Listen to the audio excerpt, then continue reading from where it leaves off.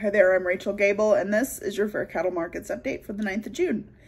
The White House announced today that the USDA will commit more than $4 billion in a new, robust suite of Build Back Better initiatives. You guys know how I feel about robust and bold. These initiatives will be focused on rebuilding the U.S. food system and strengthening and diversifying supply chains for food production, food processing, food distribution and aggregation, and markets and consumers. Build Back Better efforts by the USDA will seek to provide improved access to nutritious food, address racial equity and justice, as well as climate change, make markets fair and competitive, provide ongoing support for producers and workers, and create greater resilience in the food supply chain. Whoa. The president will also convene a global forum on the supply chain resilience that will bring together key government officials and private sector stakeholders from across key U.S. allies and partners to collectively assess vulnerabilities, develop common approaches to supply chain challenges, and work to build strength through diversity and shared prosperity. There's no plan that's been announced yet, but that's what they're going to be doing. Part of this was the creation of a supply chain disruptions task force, which U.S. Secretary of Agriculture Tom Vilsack will be co-chairing. The USDA, Vilsack said that as investments are made, they will seek to increase transparency and competition with attention to how certain types of conduct in the livestock markets and the meat processing sector have resulted in thinly traded markets and unfair treatment of some farmers, ranchers, and small processors.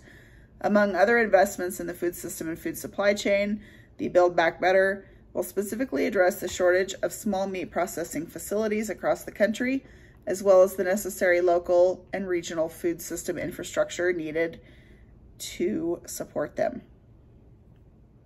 Labor.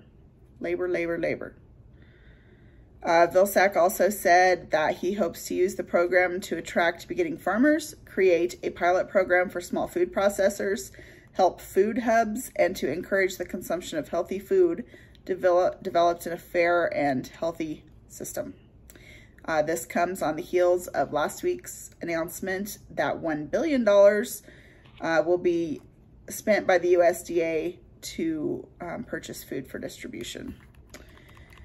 That someone did ask Secretary Vilsack about the meat chain speeds. We talked about that last week, that the USDA and the Department of Justice, I think, were both trying to figure out who could appeal a Supreme Court decision on line speeds in pork processing.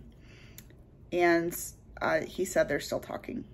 He said the court ruling puts USDA in a position of balancing worker safety, food safety, and farm income. The decision on the appeal was the Solicitor General's. So, as is the theme today, we still don't know. Stabenow, Senate Ag Committee Chairwoman Debbie Stabenow from Michigan, said, during the pandemic, we all saw how important the people who keep our food supply chain running are to the country. Overall, these investments will help the supply chain recover from COVID-19 and be better prepared to weather the next crisis too. The next crisis. Oh my gosh. Finally, the National Farmers Union president praised this, as you might expect. I'm still not seeing any details here, but $4 billion to do all of those things. That seems like a whole passel of goals all wrapped up. Like there's not room on a check memo to say what that all's for. It's a lot. So I'm going to be looking forward to hearing some, I just don't know how they're going to fix meat processing and climate change all in once, but we'll be watching for details of that. If you have not checked out Tri-State Livestock News or the Fence Post websites this week, please do. There's lots of good coverage of all sorts of things on there, and it's updated all the time. So check it out. I appreciate you tuning in. Don't forget, if you are kind of voter facing and a little bit more consumer facing than I am, I still have some pause buttons. Hit the pause button. If you would like one of these, I have a few that I would be willing to share. They were sent to me by a reader, Rachel Meyer from Colorado Springs, who was originally from Simla, but she now lives in the Springs. She and some of her gal pals had these printed up, and I have a couple extras. I'll share them with you. If you want to message me, text me, email me, whatever, I'll send you one. Pause buttons. Thanks for tuning in. I appreciate it. I'm Rachel Gable, and this is your Fair Cattle Markets update for the 9th of June.